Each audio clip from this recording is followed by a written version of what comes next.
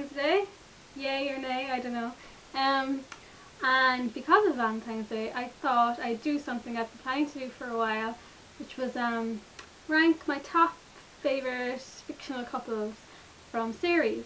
And they're all from series I've reviewed, so if you want to find out more about the couple, just type in the name of the series into my channel and you'll find the review.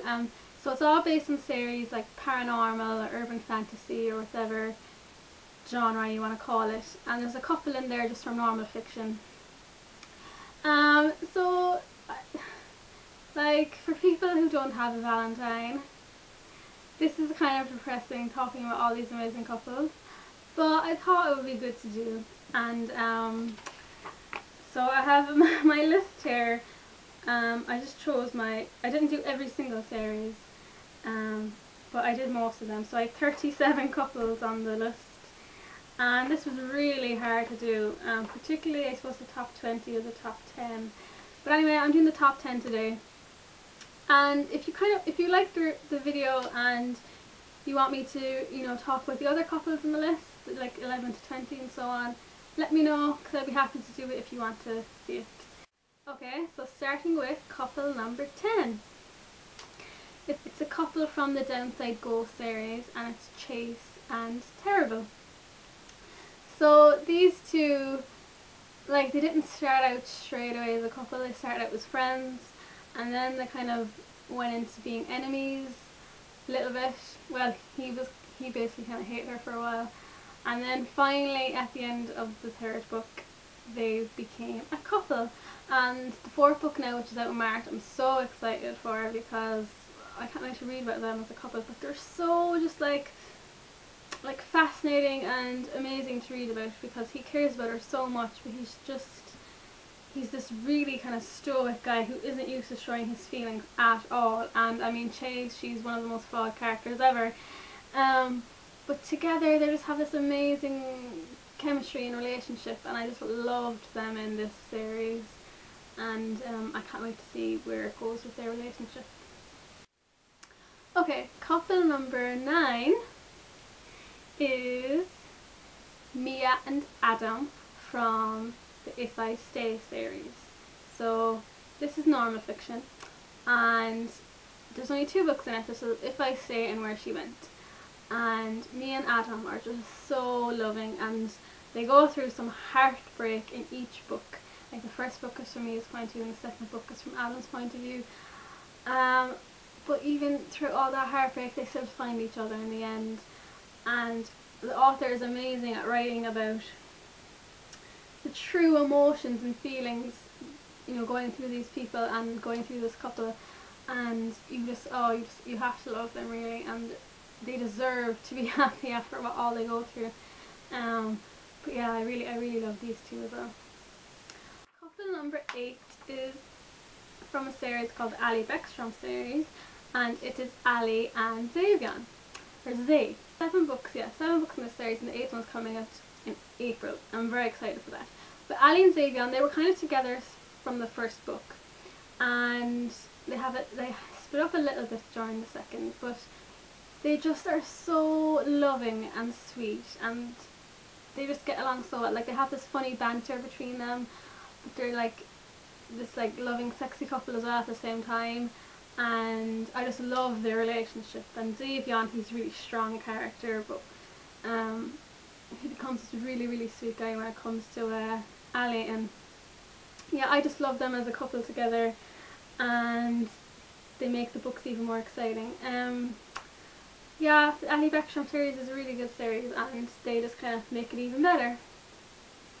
Okay, so couple number 7 is from the Shifter series, and it is Faythe and Marc. Now, there was a big love triangle towards the end of the series between Faythe, Marc and Jace. And Faythe and Jace are in the list somewhere, but I kind of preferred Faythe and Marc as like the epic couple. They do go through some kind of bumps on their relationship. There's like a big backstory before the first book even begins, where they're together as teenagers, and eventually by the end of the first book they're together, but then obviously there's troubles throughout. the series for them as a couple. But I just loved Marc's, like, oh my god, love and devotion to Faythe, and he was so protective but like really sweet too, and they were just funny together. And I wish the series went on an extra book so we could see them as a proper couple and get married and have kids, and you kind of want to read about all that with them because they're so likeable, and they're not perfect, no way, but they're likeable, and I really enjoyed reading about them. Okay, so couple number 6. Okay, 5 and 6 I wasn't even sure which way to put, but they're both from the Otherworld series. So couple number 6 is Paige and Lucas from the Otherworld series, and I just love them as a couple. I know some people out there aren't mad about them, but I love Paige. Paige is one of my favourite characters in the Otherworld series, and her and Lucas are really great together. I don't know why, I can't even put my finger on it. Like, they just gel really well and they get along, and they're just a really nice couple. I wish we got to read about more about them as a couple in the Otherworld series. But yeah, I just can't put my finger on it, but I just really like them as a couple. Okay, so couple number 5, also from the Otherworld series, is Caine and Elena. Now these two are an epic kind of couple. They go through a lot. Like Elena and Caine, when they first got together years ago, like he turned her into a werewolf. So there's a lot of issues there, and it took her 10 years to realise she really does love him and wants to be with him. And then from there on, they're just amazing. Like Caine, he's such a funny character because he's like no social skills. He doesn't want to interact with other humans, and he has this very strict outlook on what's necessary in life. But then when it comes to Elena, he would literally do anything. Like, she is his world, and so they have this kind of like cuteness and this sexiness and this funniness to them as a couple. And then reading as they got closer, I loved the book where she was pregnant, and just to see how their relationship was even stronger and sweeter. And then with the kids, it's just great. And like, it's one of the few couples where you get to see them go through the normal couple thing, like, you know, have children, raise them, be together. And yeah, I just loved them. They're kind of a supernatural couple, but like a normal proper couple then at the same time, and I really enjoyed reading about them. So couple number 4 is from a series I don't think a lot of people heard of or liked or something, because not a lot of people watched the review on it, but it's from the Megan Chase series, and it's from the same author as my number 10 couple, Downside Ghost series, but it's Megan and Greyson. I don't know what it is, I just loved them too, because they started out in there's 3 books, so they started out in the first book as kind of like these 2 people just kind of having fun, nothing really serious, and they liked each other obviously, but you know, Megan wasn't expecting anything major out of it. But as the books develop, then you see them getting closer and more loving, and then by the 3rd book, when something happens and they have to break up for a little while, Greyson, which usually we see as this really suave character, is a wreck and devastated beyond. But it just shows how much like they really meant to each other. And this couple too, like, even though there's like demons and everything involved, they just seem like a really nice normal couple as well. And I really wanted another book to this series, just to see them, because they got engaged at the very end, and just to see them, you know, married and having kids and all that nice normal stuff, and they were just so likeable and loving, and I just really enjoyed reading them too. Okay, we're into the top 3 now. Okay, my 3rd favourite couple is from the Cassandra Palmer series, and out of all the top 10, yeah, these 2 aren't even together yet. But it just shows how much I'm invested in this couple, and they're not even together yet, 5 books in. They had some kisses, and maybe more than kisses, but it was all kind of like in the heat of the moment, or because it was necessary to heal him or something like that. But Cassie and Pritkin, yes, Cassie and Pritkin, I just love. It's just something I can't put my finger on. And if you go onto the Facebook page of the author, the majority of people are Team Pritkin. She's with another character in the book, which is like, oh, will she ever get rid of him? I'm so invested in them as like a twosome now. They're just so likeable, because he started out hating Cassie, Pritkin, and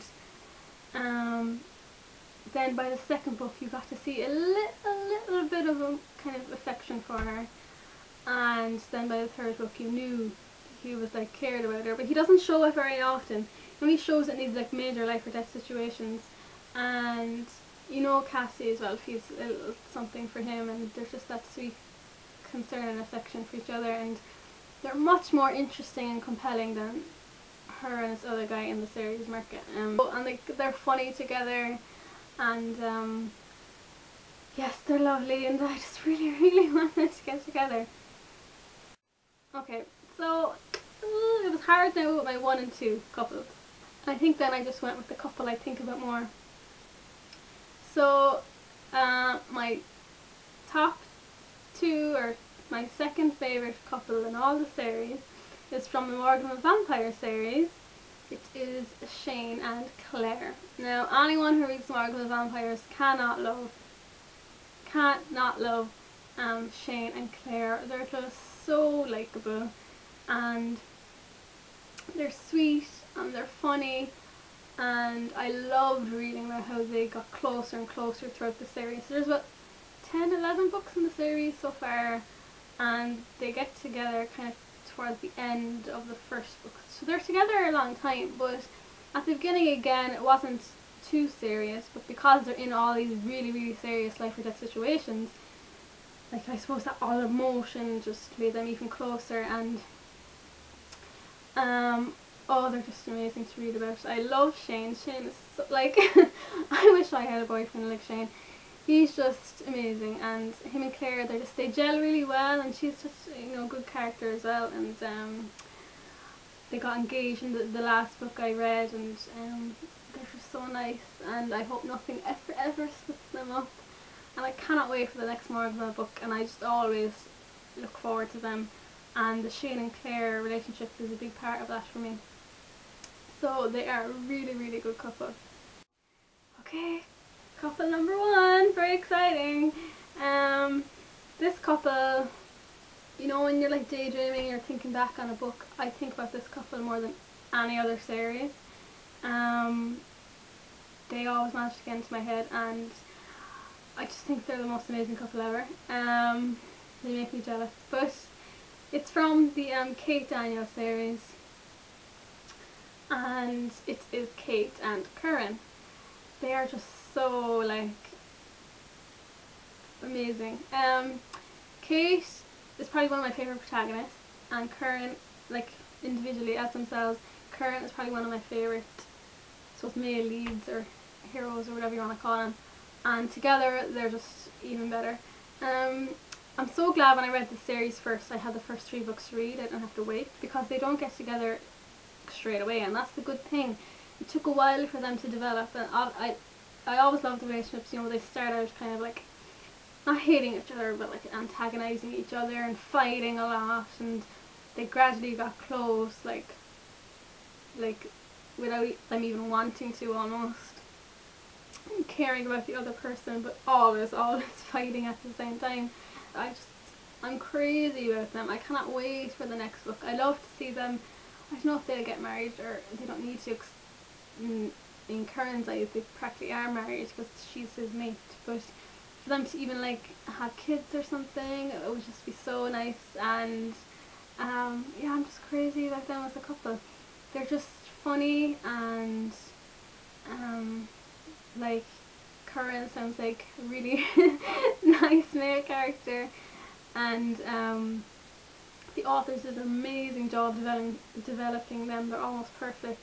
Like, they didn't get together too soon or too late, and like these two really like harsh type characters, when they're together they just melt, and they're all like emotional and lovey-dovey and really nice. but they don't lose themselves either. They're still those funny, strong characters as well, and yeah, I just love them. You should just check out the series just for them.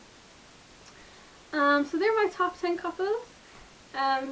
Wouldn't you love a male lead or female lead, just like those. But anyway, that's that. If you would like to learn more about those couples, just search for the series in my channel, and there probably was a few spoilers in there anyway, but they're all really great couples. And if you would, as I said, if you would like me to talk more about the other 27, just send me a message or comment or whatever. And thank you very much for watching, and I hope you have a nice Valentine's Day.